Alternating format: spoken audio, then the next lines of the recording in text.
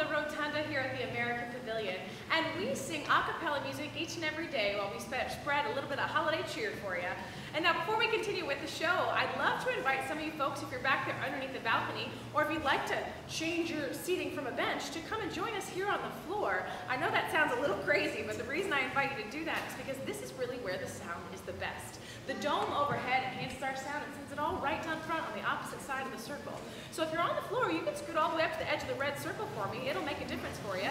And now's your chance. If you're behind us underneath the balcony, come on in and have a seat. We'd love to have you. Scoot on in. And if you are behind us, you're welcome to come around and see our red guy. I've got a bonnet. You can see it. I'm glad you're here. Well, as we're getting settled, I want to know who's having a good time today at the International Festival of Holidays.